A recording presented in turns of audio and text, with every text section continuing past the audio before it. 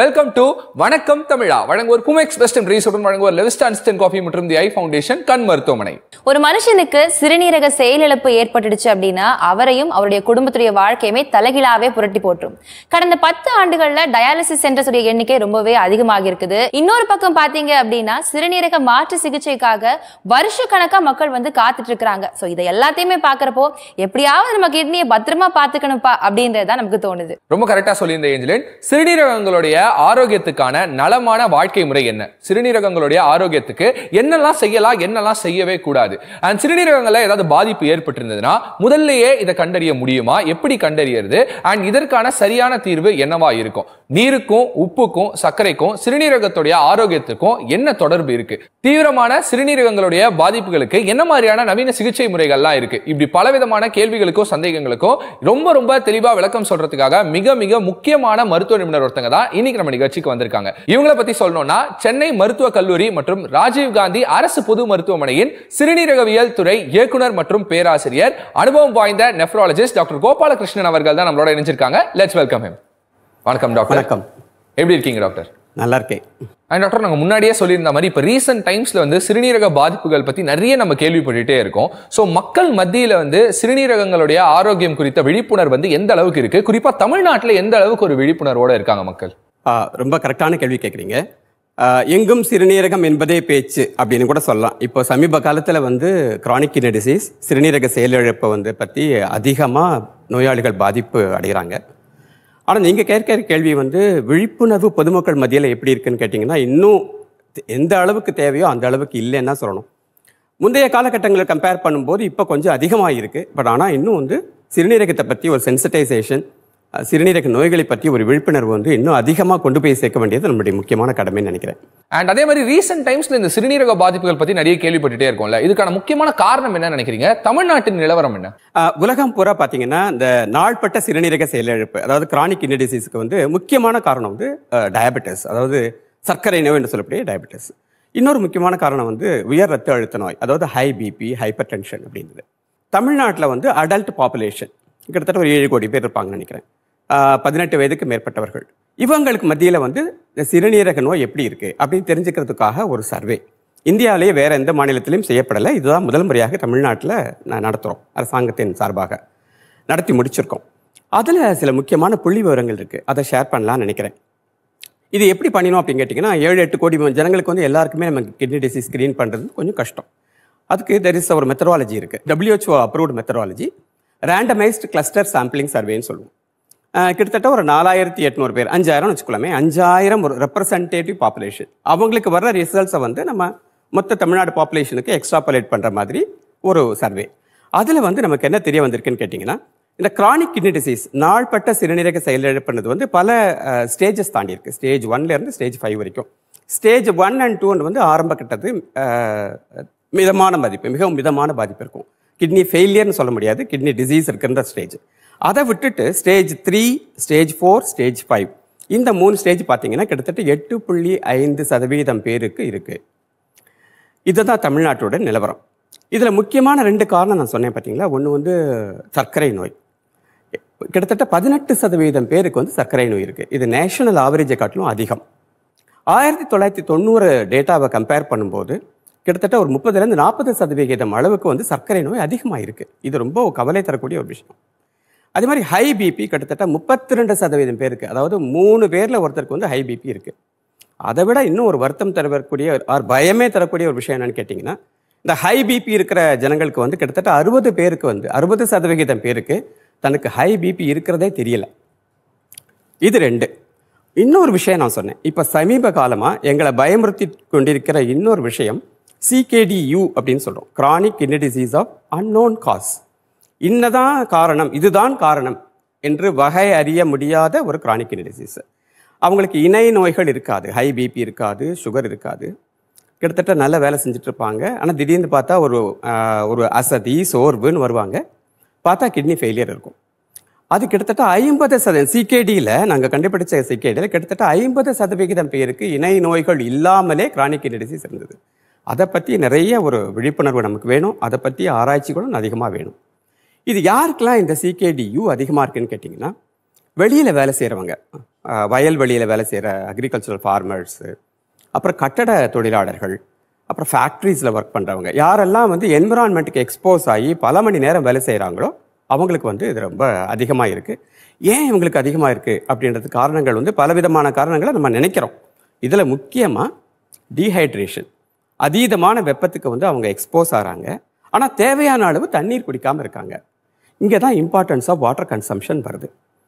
ஏன் வாட்டர் கன்சம்ஷனுக்கும் கிட்னிக்கு என்ன சம்பந்தம் அப்படின்னு கேட்டிங்கன்னா, நீரின்றி அமையாது உலகுன்னு சொல்லுவாங்க. அதே மாதிரி நீரின்றி அமையாது உடம்பும். உடம்புல வந்து முக்கியமான ஒரு கம்போசிஷன் வந்து ஒரு கான்ஸ்டுவன்ட் வந்து வாட்டர். இப்போது ஒவ்வொரு இந்த திரவத்தின் அளவு உடம்புல எவ்வளோ இருக்குது அப்படின்றது வந்து கண்டிப்பாக அதை மெயின்டைன் பண்ணி ஆகணும். அதே சமயத்தில் நம்ம சாப்பிட்ற சாப்பாடுனுடைய கழிவுப் பொருட்கள், திடப்பொருட்கள், அதை வந்து யூரினில் வெளியேற்றவும் செய்யணும். இப்போ இந்த வெளியேற்றுறதுக்கு ஒரு குறைஞ்சபட்ச யூரின் அளவு வேணும். இப்போது நீங்கள் தண்ணியே குடிக்கலை, அதீதமான டீஹைட்ரேஷன், வெப்பத்தில் இருக்கீங்க அப்படின்னு கேட்டிங்கன்னா, பாடி வந்து இந்த வாட்டரை சேவ் பண்ண பார்க்கும். அப்போ என்ன ஆகும், யூரின் வந்து ரொம்ப கான்சன்ட்ரேட்டட் யூரின் வரும். இந்த கான்சன்ட்ரேட்டட் யூரினை உற்பத்தி பண்ணும்போது கிட்னி அதிகமான வேலை செய்ய வேண்டிய ஒரு கட்டாயத்துக்கு தள்ளப்படுது. ஒரு நாள் நடந்தால் பரவாயில்லை, ஒரு வாரம் நடந்தால் பரவாயில்லை, வருஷக்கணக்காக கிட்னி வந்து ரொம்ப அதிகமாக வேலை செய்யும் போது அது ஒரு ரிஸ்க் ஃபேக்டராக மாறிடுது. ரொம்ப சிறப்பா சொன்னீங்க டாக்டர். இப்ப நீங்க சிறுநீரக பிரச்சனைகளுக்கான காரணங்கள் என்னலாம் அப்படின்னு சொல்லிட்டீங்க. ஆனா ஒரு பர்சனுக்கு அது இருக்குது அப்படின்றதுக்கான சிம்டம்ஸ் என்னலாம் டாக்டர்? அதாவது சிம்டம்ஸ் இதுதான் கிட்னி டிசீஸ்க்கான சிம்டம் அப்படின்னு கிடையாது. காமன் சிம்டம்ஸ் என்ன வரலான்னு கேட்டிங்கன்னா, சிறுநீர் கம்மியாக போகலாம், காலை தொங்க போட்டுட்டு இருந்தோம்னா கால் வீக்கம் வரலாம். அடுத்த ஸ்டேஜில் வந்து பார்த்தீங்கன்னா அதீதமான சோர்வு வரலாம், ஃபெட்டிக், ஏன்னா ஹீமோக்ளோபின் கம்மியாகிறதுனால.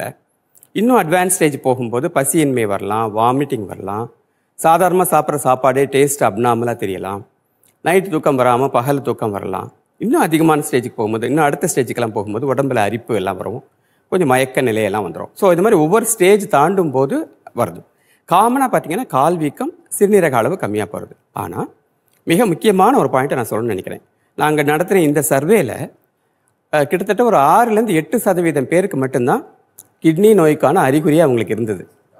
ஸோ எதுக்காக சொல்கிறேன்னா, வாஸ்ட் மெஜாரிட்டி ஆஃப் தம் அவங்களுக்கு எந்த ஒரு அறிகுறியுமே இல்லாமலே கூட ஆரம்ப கட்டத்தில் சிறுநீரக பாதிப்பு இருக்கலாம். ஸோ இந்த பாயிண்ட்க்கு இம்பார்ட்டன்ஸ் என்னன்னு கேட்டிங்கன்னா, இணை நோய்கள் இருக்கோ இல்லையோ, சிம்டம் இருக்கோ இல்லையோ, ஒரு குறிப்பிட்ட வயது, அட்லீஸ்ட் ஒரு 30-35 வயசு வரும்போது ஆண்டுக்கு ஒரு முறையாவது நம்மளுடைய சிறுநீரகங்கள் எப்படி இருக்குது அப்படின்னு பரிசோதனை பண்ணிக்கிறது ரொம்ப முக்கியம் அப்படின்றது தான் நான் வலியுறுத்தி சொல்ல விரும்புகிறேன். அண்ட் டாக்டர், ஒரு 10 இயர்ஸ் நம்ம எடுத்து பார்த்தோம் அப்படின்னா வந்து டயாலிசிஸ் சென்டர்ஸோட எண்ணிக்கை வந்து இந்தியாவில் அதிகமாயிட்டே இருக்கு. அண்ட் அதே மாதிரி கிட்டத்தட்ட 1.25 லட்சம் மக்கள் வந்து நோயாளிகள் வந்து வெயிட் பண்ணிட்டு இருக்காங்க டயாலிசிஸ்க்காக. யாருக்கெல்லாம் டயாலிசிஸ் வந்து அவசியமாக தேவைப்படும்? இது கரெக்டான அப்சர்வேஷன்.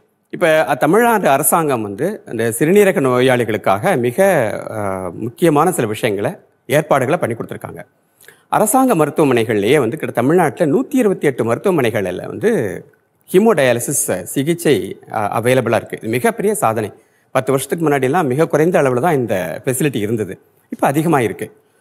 கிட்டத்தட்ட 1100 ஹீமோடயாலிசிஸ் மிஷின்ஸ் வந்து தமிழ்நாடு அரசாங்க மருத்துவமனைகள் மட்டுமே இயங்கிட்டு இருக்கு. ஆனால் எத்தனை மிஷின் வந்தாலுமே வந்து உடனே வந்து அதுக்கான நோயாளிகள் அவ்வளோ பேர் இருக்காங்க. இன்னமும் வெயிட்டிங் வர மாதிரியும் ஒவ்வொரு நாளுமே வந்து இந்த ஃபெசிலிட்டிஸ் எக்ஸ்பேண்ட் பண்ணுற மாதிரி தான் இருக்குது. நீங்கள் கேட்ட கேள்வி வந்து கிரானிக் கிட்னி டிசீஸ்ன்றது வந்து ஆரம்ப கட்டத்தில் இருக்கிற கிரானிக் கிட்னி டிசீஸ் பேஷண்ட்டுக்கு டயாலிசிஸ் தேவைப்படாது. அப்போ அவங்களுக்கு வந்து அவங்களோட பிபி கட்டுப்படுத்தணும், சுகர் கட்டுப்படுத்தணும், புரதச்சத்து அளவு கம்மியாக, புரோட்டீன் வந்து கம்மி பண்ணிக்கணும், அப்புறம் சில எக்ஸ்ட்ரா மருந்துகள், சோடா பைகார்பனேட், இந்த மாதிரிலாம் கொடுத்து மேனேஜ் பண்ணலாம். சில பேருக்கு வந்து கரெக்டான ஒரு கன்சர்வேட்டிவ் மேனேஜ்மெண்ட்டில் பல வருஷங்கள் வந்து டயாலிசிஸ் தேவை இல்லாமலே கூட தள்ளி போட முடியும் ஆரம்ப கட்டத்தில் கண்டறிந்தால். அதனால தான் ஏர்லி ஸ்டேஜில் டயக்னோசிஸ் பண்ணிட்டா நிறைய விஷயங்கள் நம்ம பண்ண முடியும். அதுக்காக தான் திரும்ப திரும்ப அதே பாயிண்ட்டை நம்ம வலியுறுத்தி சொல்கிறோம். அப்போது டயாலிசிஸ் தேவையை வந்து தள்ளி போடலாம். யாருக்கு டயாலிசிஸ் தேவைன்னு கேட்டிங்கன்னா, ஸ்டேஜ் 5 CKD ரொம்ப அட்வான்ஸ் ஸ்டேஜ், அதையும் தாண்டி என் ஸ்டேஜ் கிட்னி ஃபெயிலியர்னு வரும். ஒரு டயாலிசிஸ் இல்லாமல் அவங்களோட இயல்பான ஒரு நார்மல் குவாலிட்டேட்டிவ் லைஃப் வாழ முடியாதுன்னு ஒரு ஸ்டேஜ் வரும்போது தான் நம்ம டயாலிசிஸ் ஆரம்பிக்கிறோம். அந்த டயாலிசிஸில் 2 விதம் இருக்குது. ஒன்று வந்து ஹீமோ டயாலிசிஸ், அதுதான் பரவலாக அறியப்பட்ட ஒரு டயாலிசிஸ். இன்னொன்று வந்து CAPDன்னு சொல்லுவோம், கண்டினியூவஸ் ஆம்புலேட்டரி பெரிட்டோனல் டயாலிசிஸ். அது வந்து ஆஸ்பத்திரிக்கு போக தேவையில்லை, வீட்டிலேயே நம்மளே பண்ணிக்கலாம். அதுவும் தமிழ்நாடு அரசு மருத்துவமனைகளில் அந்த வசதியும் இருக்குது. Okay doctor. டாக்டர், அதே மாதிரி கிட்னிக்கும் உணவு முறைகளுக்கும் ஏதாவது சம்பந்தம் இருக்கா? இந்த ஃபுட் எடுத்துக்கிட்டா வந்து பிரச்சனையாகும், இந்த ஃபுட் எடுத்துக்கிட்டா வந்து நல்லா இருக்கும் அப்படின்ற மாதிரி ஏதாவது கனெக்ஷன்ஸ் இருக்குதா டாக்டர்? இருக்கு. அதாவது கிட்னி அப்படின்னு மட்டும் கிட்னி சென்ட்ரிக்காக பார்க்காம ஒரு healthy food for a healthy life. முழுமையான ஒரு ஆரோக்கியத்திற்கு ஒரு நல்ல ஆரோக்கியமான உணவு முறை அப்படின்றது தான் நம்மளுடைய முன்னோர்கள் வகுத்த ஒரு உணவு முறை. அதை தான் நம்ம ஃபாலோ பண்ணணும். நம்பர் 1 வந்து தேவையான அளவு தண்ணீர் சாப்பிட்றது. எவ்வளவுன்னு கேட்டால் இந்த நம்பர்னு இவ்வளோ சொல்ல முடியாது. ஆவரேஜாக வந்து 2.5 லிட்டர் வந்து 3 லிட்டர் வரைக்கும் சாப்பிட வேண்டியிருக்கும் ஒரு அடல்ட்டுக்கு. இது முக்கியமாக இன்னொன்று வந்து சிறு குழந்தைகள் வந்து ஆரம்பத்திலேருந்தே அவங்களுக்கு நல்ல குடிநீர் சாப்பிட்ற பழக்கத்தை, குடிக்கிற பழக்கத்தை வந்து உருவாக்கணும் அப்படின்னு நான் கேட்குறேன். இது ஒன்று. அதீதமாக உப்பு சேர்க்கறது ஆரம்பத்திலேருந்தே சிறு வயதுலேருந்தே கொஞ்சம் குறைச்சிக்கணும். 2, நிறைய பொட்டாசியம் உள்ள உணவுப் பொருட்கள் எதில் இருக்குது? காய்கறிகள், பழங்கள், இளநீர், அதெல்லாம் வந்து சின்ன வயசுலேருந்தே நல்லா சாப்பிடணும். ஸோ சிறு வயது முதலே சோடியம் கம்மியாகவும் பொட்டாசியம் அதிகமாகவும் இருக்கிற டயட் ரொம்ப நல்லது. ஆனால் கிட்னி ஃபெயிலியர் வந்த பிறகு பொட்டாசியம்ன்றது பாய்சன் மாதிரி ஆகிடும். நான் சொல்கிறது கிட்னி ஃபெயிலியர் வராமல் கிட்னி நல்லா இருக்கும்போது சாப்பிடணும். 3வது, ஒரு பேலன்ஸ்டு டயட்.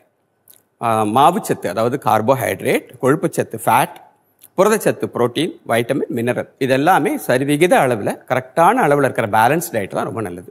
சில பேர் வந்து அதீதமான ஒரு புரோட்டீன் டயட், ஒரு ஹை புரோட்டீன் டயட் உடனே கிட்னியை பாதிச்சிடாது. ஆனால் பல வருஷங்களாக மிக அதிக அளவில் புரோட்டீன் டயட் சாப்பிடும்போது ஏற்கனவே அவருக்கு கிட்னி டிசீஸ் வரக்கூடிய ஒரு வல்னரபிலிட்டி இருந்தது அப்படின்னா கிட்னி பாதிப்புக்கு உள்ளாராங்க. சமீபத்தில் நீங்கள் கேள்விப்பட்டிருப்பீங்க, பாடி பில்டர்ஸில் வந்து கிட்னி ஃபெயிலியர் வர்றதுக்காக வந்ததாக ஒரு சோகமான சில நிகழ்வுகள் சமீபத்தில் நீங்கள் கேள்விப்பட்டிருப்பீங்க. பாடி பில்டர்ஸ் மத்தியில் கிட்னி டிசீஸ் கொஞ்சம் அதிகமாக இருக்கிறதுன்றது ஒரு நிதர்சனமான உண்மை தான். இன்னமும் ஒரு பெரிய ஆராய்ச்சிகள் நடக்கலைன்னா கூட பல பேருடைய ஒரு அப்சர்வேஷன். ஏன் அவங்களுக்கு வந்து அதிகமாக ஒரு ரிஸ்க் இருக்குது க்ரானிக் கிட்னி டிசீஸ்ன்னு கேட்டிங்கன்னா, பல வருஷங்களாக அவங்க வந்து பாடி பில்ட் பண்ணுறதுக்காக மிக ஹை ப்ரோட்டீன் டயட் சாப்பிட்றாங்க. ஆனால் அது மட்டுமே காரணம் இல்லை. கிரியாட்டின் பவுடர் அப்படின்னு சொல்லிட்டு அதில் ஸ்மால் குவான்டிட்டி சாப்பிட்டா பெருசாக ப்ராப்ளம் வராது. அதீதமான அளவில் பல வருஷங்களாக சாப்பிட்றது. 3வது, மிக முக்கியமானது, அனபாலிக் ஸ்டீராய்டுன்னு ஒரு இன்ஜெக்ஷன்ஸ் போட்டுப்பாங்க. அந்த மசில்லாம் நல்லா பில்ட் பண்ணி காமிக்கிறதுக்காக. போட்டிகளில் கலந்துக்கிறாங்க பார்த்தீங்களா, அது மாதிரி அதுக்காக அந்த அனபாலிக் ஸ்டீராய்டு வந்து சில பேருக்கு வந்து பெர்மனன்ட் கிட்னி ஃபெயிலியரை உண்டாக்கிடுது. அப்புறம் சில பேர் என்ன பண்ணிக்கிறாங்கன்னா, ரொம்ப high dose of calcium, vitamin D, இந்த எல்லா காம்பினேஷன் சேரும்போது அவங்களுக்கு வந்து கிட்னி ஃபெயிலியருக்கான வாய்ப்பு அதிகம். இந்த ஒரு நிகழ்ச்சியின் வாயிலாக அவர்களுக்கு நான் ஒரு சின்ன ஒரு வேண்டுகோளை விடுக்கிறேன். உங்களுடைய கிட்னி எப்படி இருக்குன்னு பார்த்துக்கோங்க. மேற்குறிப்பிட்ட இந்த விஷயங்களை ஜாஸ்தி பண்ணக்கூடாது. நிச்சயமா டாக்டர், ரொம்பவே விழிப்புணர்வு தரக்கூடிய ஒரு விஷயத்தை தான் வந்து சொல்லியிருக்கீங்க. அண்ட் டாக்டர், இப்போ ஃபுட் ஹேபிட்ஸ் பற்றி நீங்கள் சொல்லியிருந்தீங்க. அதே மாதிரி ஒரு சில மாத்திரைகள் வந்து சில இணை நோய்களுக்காக வந்து நீண்ட நாட்களாக, நீண்ட ஆண்டு காலமாக எடுத்துகிட்டே இருப்பாங்க. அது அவங்களால தவிர்க்கவே முடியாது. ஆனால் இந்த மாதிரியான மாத்திரைகள்லாம் நம்ம தொடர்ச்சியாக எடுத்துகிட்டே இருந்தோம்னா கிட்னி பாதிப்படைகிறதுக்கான சான்சஸ் அதிகமாக இருக்குது அப்படின்னு என்னெல்லாம் மாத்திரைகள் சொல்வீங்க டாக்டர்? இணை நோய்களுக்கான மாத்திரைகளை பற்றி அது வந்து கிட்னி பாதிப்புன்னு நான் சொல்ல மாட்டேன். முக்கியமாக ஒரு குறிப்பிட்ட வகையான மாத்திரைகள் வந்து கிட்னிக்கு பாதிப்பு ஏற்படுத்துறது வந்து வலி நிவாரண மாத்திரைகள், நான் ஸ்டெராய்டல் ஆன்டி இன்ஃப்ளமேட்டரி ட்ரக்ஸ். அந்த மாத்திரைகள் வந்து கிட்னியை பாதிக்கிறது வந்து நிஜம். ஆனால் இப்போ ஒரு ஆர்த்ரைட்டிஸ் இருக்குது, கடுமையான வலி இருக்குது அப்படின்னா மருத்துவரின் மேற்பார்வையில் கிட்னி எப்படி இருக்குன்னு பார்த்து அவங்களுக்கு எவ்வளோ நாள் கொடுக்கணும் கொடுப்பாங்க. ஸோ அது மாதிரி வலுக்கட்டாயமான ஒரு காரணம் இருந்தால் தான் அந்த வலி நிவாரண மாத்திரைகள் சாப்பிடணும். சில பேர் என்ன பண்ணுவாங்க, டாக்டர்ஸ் வந்து ஒரு ப்ரிஸ்கிரைப் பண்ணுவாங்க ஒரு குறிப்பிட்ட 2 நாளைக்கு 3 நாளைக்கு சாப்பிட்றதுக்கு. அதுக்கப்புறம் அந்த ப்ரிஸ்கிரிப்ஷனை வச்சுட்டே வந்து திரும்பவும் ஒரு ஆலோசனை பெறாமல் அவங்களே வருஷக்கணக்காக வலி நிவாரண மாத்திரைகள் சாப்பிட்றதுனால கிட்னி ஃபெயிலியர் வருது உண்டு. இன்னொன்று முக்கியம் என்னன்னு கேட்டிங்கன்னா, இந்த புரோட்டான் பம்ப் இன்ஹிபிட்டர்ஸ் அப்படின்னு ஒரு மாத்திரைகள், என்னென்ன ஒமிப்ரசோல், பேண்டப்ரசோல்ன்ற மாத்திரைகள். இந்த மாத்திரைகள் வந்து ஒரு அசிடிட்டிக்காகவும், கேஸ்ட்ரோஎசோஃபேஜியல் ரீஃப்ளக்ஸ் டிசீஸ், இதுக்காக வயிற்றில் புண் இந்த மாதிரி அதுக்காக கொடுக்க வேண்டிய சாப்பிட்ற மாத்திரைகள். இந்த மாத்திரைகளும் சமீப காலத்தில் இது வருஷக்கணக்காக இந்த குரூப் ஆஃப் மெடிசன் சாப்பிட்றவங்களுக்கும் கிட்னி டிசீஸுக்கும் உள்ள ஒரு லிங்கேஜ் பார்த்துருக்காங்க. இன்னமும் உறுதியாக இந்த மாத்திரையினால கிட்னி ஃபெயிலியர் வரும் அப்படின்னு கண்டிப்பாக டைரெக்டாக ப்ரூஃப் பண்ண முடியலைன்னா கூட கண்டிப்பாக இதனால கிட்னி பாதிப்பு வரும் அப்படின்னு நம்ப தகுந்த அளவுக்கு ஆதாரங்கள் வந்துகிட்டே இருக்கு. அண்ட் டாக்டர், இன்னொரு முக்கியமான ஒரு சந்தேகம், இந்த கோடை காலத்தில் வந்து சிறுநீரக கற்கள் பிரச்சனை வந்து அதிகமாக இருக்குன்னு சொல்கிறாங்களே, அதை பற்றி சொல்லுங்கள். மிக முக்கியமான ஒரு விஷயம் அது. ஆக்சுவலாக எங்கள் மெடிக்கல் அடாஜ் ஒன்று இருக்குது. என்னன்னு கேட்டிங்கன்னா, once a stone farmer always a stone farmer. அப்படின்னா என்னன்னு கேட்டிங்கன்னா, ஒருத்தருக்கு ஒரு முறை சிறுநீரக பாதையில் ஒரு கல் உருவாச்சு அப்படின்னு கேட்டிங்கன்னா திரும்ப திரும்ப அவங்களுக்கு அந்த கல் உற்பத்தி ஆகிறதுக்கான ஒரு வல்னரபிலிட்டி இருக்கும். அதுக்கான அந்த சூழ்நிலை அந்த கிட்னி ட்ராக்டில் இருக்குன்னு அர்த்தம். ஸோ இந்த கோடை காலத்தில் ஏன் வந்து அதிகமாக சிறுநீரக கற்கள் வருதுன்னு கேட்டிங்கன்னா, ஏற்கனவே சொல்லப்படி அதீதமான வெப்பம், டீஹைட்ரேஷன். அப்போ என்ன ஆகும், அந்த ஸ்டோன் அதோட காம்போசிஷன் கான்ஸ்டன்ட் என்ன இருக்கோ அது ரொம்ப கான்சன்ட்ரேட்டட் ஆகிடுது சிறுநீர் பாதையில். அதனால திரும்பவும் கல் உற்பத்தி ஆகுது. ஸோ ஏற்கனவே சிறுநீரகத்தில் கல் உருவாகி அதற்காக வைத்தியம் பார்த்துக்கிட்டவங்க இந்த கோடை காலத்தில் இயல்பாக குடிக்கிறத காட்டிலும் மிக அதிக அளவில் தண்ணீர் அருந்த வேண்டும். அதான் ரொம்ப ரொம்ப முக்கியம். எவ்வளவு வாட்டர் கன்சம்ஷன் வேணும்னு சொல்கிறத காட்டிலும் எவ்வளவு யூரின் அவங்க பாஸ் பண்ணணும் அப்படின்ற கேள்வி தான் முக்கியம். ஒரு நாளைக்கு கிட்டத்தட்ட ஒரு 2.5 to 3 லிட்டர் யூரின் அவங்க பாஸ் பண்ணுற அளவுக்கு திரும்ப தண்ணி குடித்தாதான் அவங்களுக்கு இந்த கோடை காலத்தில் திரும்பவும் சிறுநீரகத்தில் கல் வராமல் தப்பிக்க முடியும். அண்ட் டாக்டர், அதே மாதிரி வந்து அதிக உப்பு ரொம்ப தப்பு அப்படின்னு சொல்கிறாங்க. பதப்படுத்தப்பட்ட உணவு வகைகளாக இருக்கட்டும், இல்லைனா வந்து சாஃப்ட் ட்ரிங்க்ஸாக இருக்கட்டும், இதெல்லாம் வந்து கண்டிப்பாக அதிகமாக எடுத்துக்க கூடாதுன்னு சொல்கிறாங்க. ஸோ இதை பற்றிலாம் ஒரு விழிப்புணர்வு ஏற்படுத்துகிற வகையில் சொல்லுங்களேன். அதிக உப்பு மிக தப்புன்றது ரொம்ப அழகான ஒரு வாசகமாக இருக்குது. I think you have to popularise this. நான் ஏற்கனவே சொன்னபடிக்கு வந்து உப்பு சிறு வயதிலிருந்தே மிக அதிகமாக சாப்பிடும்போது என்ன ஆகும்னு கேட்டிங்கன்னா அவங்களுக்கு வந்து ஹை பிபி வர்றதுக்கு வாய்ப்பு அதிகம். இன்னொன்று சில பேர் சொல்லுவாங்க, நான் உப்பு நிறையா சாப்பிட்ருக்கேன், எனக்கு பிபி நார்மலாக தான் இருக்குது அப்படின்னு. நான் சொல்கிறது பொதுப்படையான ஒரு சென்டென்ஸ், ஒரு பொதுப்படையான ஒரு கருத்து. எல்லாத்துக்கும் மேலே ஒரு ஜெனட்டிக் சசப்டிபிலிட்டின்னு ஒன்று இருக்குது. ஸோ நமக்கு ஜெனட்டிக் சசப்டிபிலிட்டி இருக்குது அப்படிங்கும்போது நம்ம சிறு வயதுலேருந்தே அதிகமாக உப்பு சாப்பிடும்போது அதனால் ஹை பிபி வர்றதுக்கு வாய்ப்பு அதிகமாக, அதோட அந்த ஹை பிபி இருக்கிறதுனால கிட்னி பாதிக்கிறதுக்கான ஒரு வாய்ப்பு இருக்குது.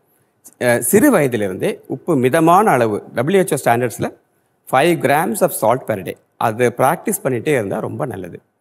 பதப்படுத்தப்பட்ட உணவு, தென் ஏரேட்டட் ட்ரிங்க்ஸு, சாஃப்ட் ட்ரிங்க்ஸு அதெல்லாம் கூடுமான வரைக்கும் தவிர்ப்பது ரொம்ப நல்லது. ஏன்னு கேட்டிங்கன்னா அந்த ஆராய்ச்சிகளில் என்ன சொல்லுதுன்னு கேட்டிங்கன்னா அதிகமாக அந்த ஏரேட்டட் ட்ரிங்க்ஸு நிறைய வருஷக்கணக்காக சாப்பிடும்போது அவங்களுக்கு வந்து ஹை பிபி வர்றதுக்கோ சுகர் வர்றதுக்கோ அதனால் கிட்னி பாதிப்பு வர்றதுக்கோ வாய்ப்பு அதிகமாக இருக்குது.